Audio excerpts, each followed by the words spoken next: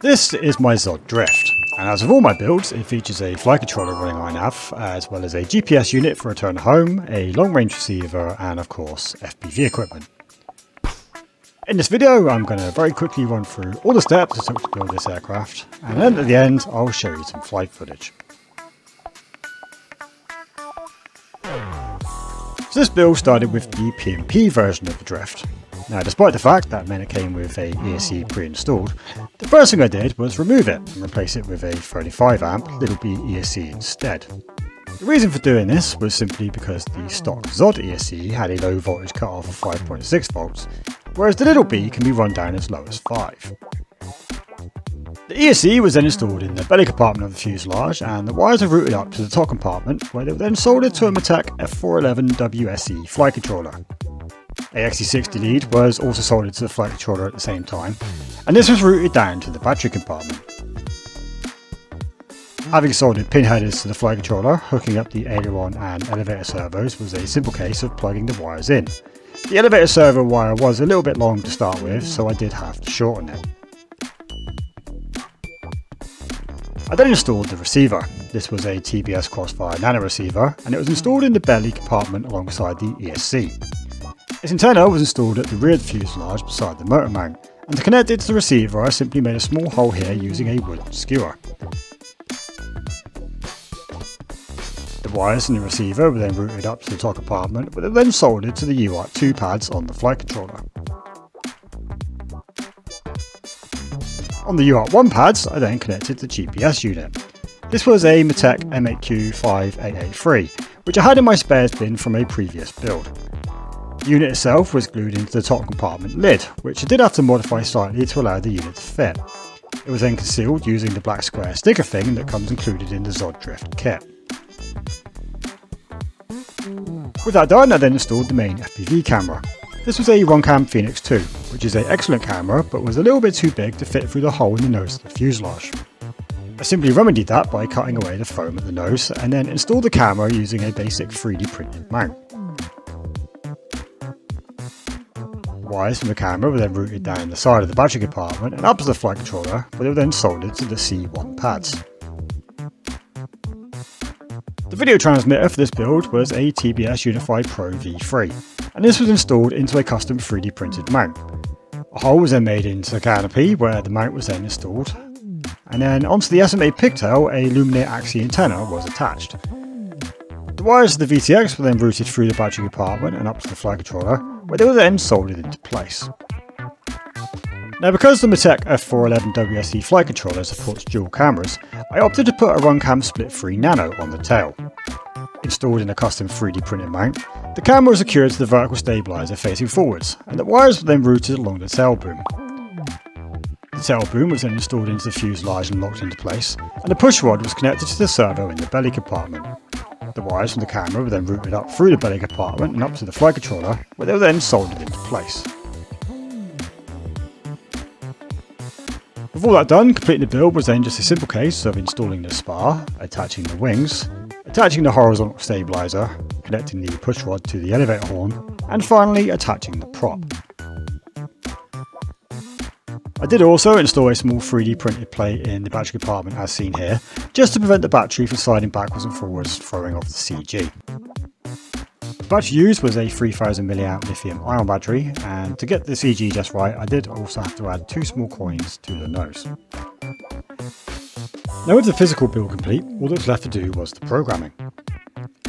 After connecting the flight controller to my computer via USB, I opened INAV Configurator, where I then flashed the correct firmware. I then went to the calibration tab, where I then completed the 6-point calibration, before then going to the mixer tab, where I then set the platform type and mixer preset to airplane, and then set the servo mixer to look like this. On the outputs tab I then enabled these settings, and then reversed any servos that needed reversing, before then going to the presets tab, where I then selected the airplane general. I then went to the ports tab, where I enabled GPS on UART 1, Serial RX on UART 2, and Smart Audio on UART 3. On the configuration tab I then enabled battery and current sensor monitoring, and I set the scale here to 423. I then also enabled GPS with a protocol of U-blocks, and then also enabled all these settings. On the failsafe tab, I then enabled return to home, and then on the receiver tab, I set the channel map to TAER to match my radio, set the RSSI channel to channel 12, and then set the receiver type to serial and the provider to CRSF. On the modes tab, I then enabled these modes, before then going to the OSD tab, where I programmed my OSD to look like this, and I also took the time to upload a FOM. I then went to the CLI tab, where I copied and pasted these codes, before then typing save and pressing enter. Finally, I then closed down INAV configurator and opened the ZOHD suite instead, where I quickly changed the low voltage cutoff, enabled the ESC brake, and also changed the motor rotation direction to make sure it's spinning the right way.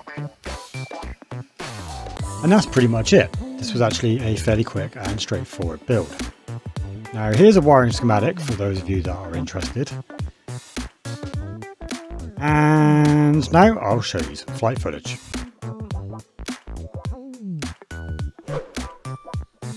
So the maiden was actually almost perfect. The launch was a little bit wild due to me being a little bit aggressive on the sticks to start with, but once I got a feel for the aircraft I had it quickly flying nice and smooth and steady. One of the things I did at the start was a servo water trim, which helped a little to compensate for the drag being caused by the tail camera.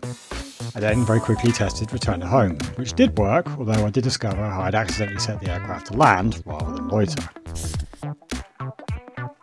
Now, the only real issue I encountered was a problem with the OSD. Certain select features such as altitude and voltage would occasionally disappear and reappear throughout the flight, although oddly this wasn't recorded by my DVR. Instead, the DVR shows the entire OSD disappearing, which is even more strange. My best guess is this is something to do with a PAL NTSC difference between the two Fpv cameras, but to be honest, I'm really not sure. Other than that though, everything worked perfectly and the aircraft flew great. I found myself mostly flying through the tail camera feed, which despite having inferior quality to the nose camera, just provided an awesome perspective and was a lot of fun to see.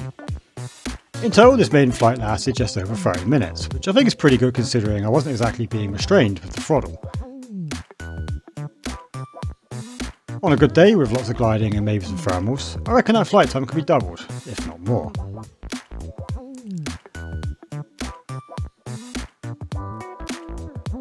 Now at this point in the video I have to make a confession. On the second flight of my drift, which was conducted a few days later, things didn't go quite so well. I launched the glider from a cliff-top field with the intention to do some coastal flying and possibly some bridge soaring. But just a few seconds into the flight, the aircraft lost all power and I lost the Fpv feed. I quickly took off my goggles and caught sight of the glider, just in time to see it glide unpowered over the cliff edge and down to the sea, about 100 feet below.